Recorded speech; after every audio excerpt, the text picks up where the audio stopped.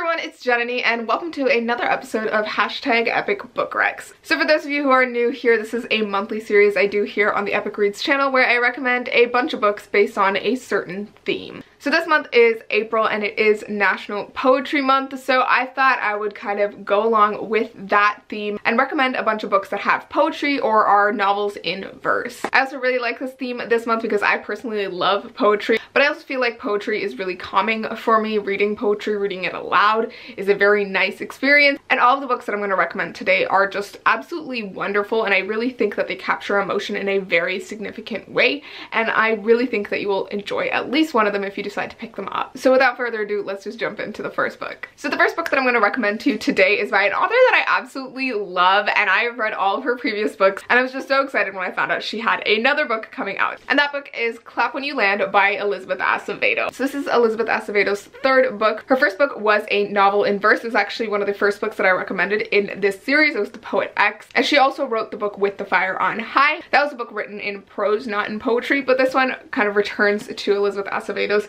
original form, a novel in verse, and this tells the story of two sisters who don't actually know that they are sisters. They are half siblings. So there's Yahaira, who lives in New York City, and then there's Camino, who lives in Dominican Republic, and they both share the same father. But when their father dies in a plane crash, one that actually happened in real life, they're both left without a father that they really cherish, and they learn about the sister that they never knew they had, and they have to come to terms with that. I really love this book. It was just so beautiful, and just seeing the two different lives that these characters are living, but the way that their relationship with their dad is very different but also very similar in some ways was just super interesting. And as always, I loved Elizabeth Acevedo's writing in this book. I could just feel the words jump off the page. Another thing that was just really interesting is the way that the two characters are kind of grappling with their Dominican identity as well, because Yahaira is kind of really removed from it. She's never been there. She has always lived in New York City, and her only connection to it was her father, who always goes back there to see his other daughter. And so the book is kind of told in different parts of the stories. You're seeing each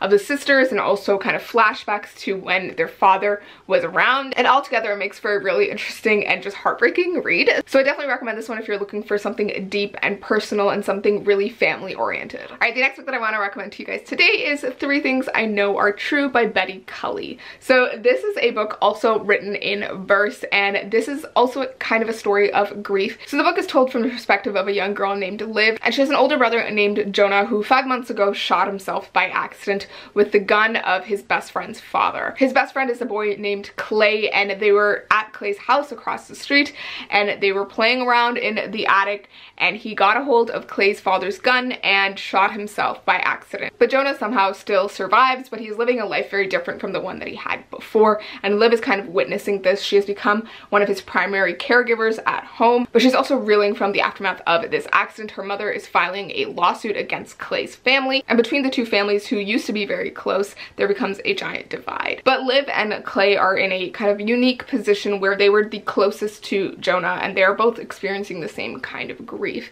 And so the two of them are kind of finding comfort in each other, and this book is just so kind of heartbreaking, but it's also really funny in some ways. Liv has a very interesting kind of inner monologue, and her perspective is just really interesting. She ends up volunteering at a soup kitchen at some point, and there's those scenes as well, but she's dealing with all of this in a very kind of removed way. She doesn't know how to fully experience all of these emotions, and she keeps herself going through sarcasm and kind of humor, and it was just really interesting to see that come through in the poetry. So yeah, definitely recommend this. It was just a really interesting look at grief. It also talks a little bit about gun control, and all around this was just a really interesting and thought-provoking read, so I definitely recommend. Alright, the next book that I want to recommend to you guys today is Ronit and Jamil. So this is another poetry book, a novel in verse, and it's by Pamela L. Laskin, and this is kind of a retelling of Shakespeare's Romeo and Juliet. It takes place in the Middle East and follows a young Israeli girl named Ronit and a young Palestinian boy named Jamil. And the two of them end up crossing paths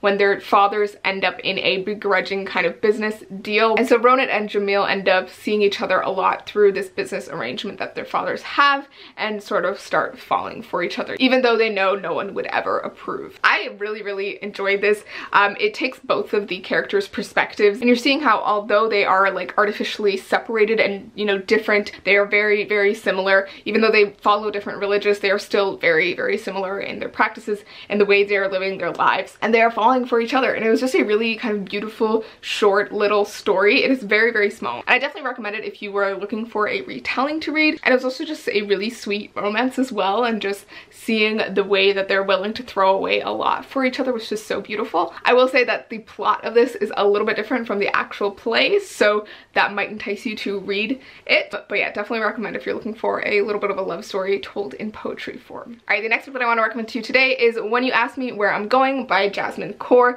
This is a really lovely poetry collection. It is not a novel in verse like the previous books were, but this is kind of a interesting collection of poems, but also some short story as well. In this collection, Jasmine Kaur brings together a lot of emotions and feelings about what it means to be a young woman living in North America, especially when you are a young woman of color. And there's also a short story in this book that follows a young woman named Karen, who is an undocumented immigrant who is raising her young daughter. This is definitely a book that takes on themes of feminism and racism and immigration, and also what it means to be an outsider. And I actually had the pleasure of going to one of Jasmine Kaur's events where she read some of her poetry, and it was just absolutely wonderful hearing her speak aloud about her experiences, but also sharing her poetry, speaking it aloud. You know, the spoken word was just so wonderful. I definitely recommend this. I fell in love with so many of the poems in this book, and they have definitely given me a lot of comfort. So I definitely think this is a poetry collection that you can find a lot of comfort in, and even if you don't share the same experiences as the author does,